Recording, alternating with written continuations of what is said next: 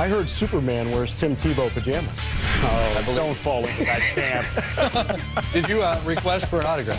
I did not as of yet. All right, here we go. I know 2 bits did, though. Time for our ESPNU Championship Series playoff simulation title game. We started with 10. We're down to 2. West Virginia and West Virginia, Hawaii, I should say, the 9 and 10 seeds. We crank up the EA Sports engine, find out who wins our simulated national championship opening kickoff. Jakeem Hawkins fumbles. Oh, come on now. Hang on to it. Ball security is key even in the cyber world, is it not? Isn't the championship in New Orleans this year? Well, we are in Phoenix. Yeah, okay. Yes. I guess you're right, actually, yes. Colt Brennan drops back, finds Ryan Price-Mullen.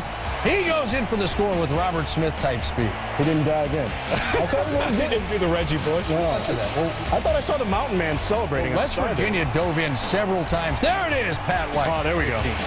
That's a flag. West Virginia up 10 at the half, and then Brennan to Jason Rivers. The lead cut to 3, and then Brennan to Devon.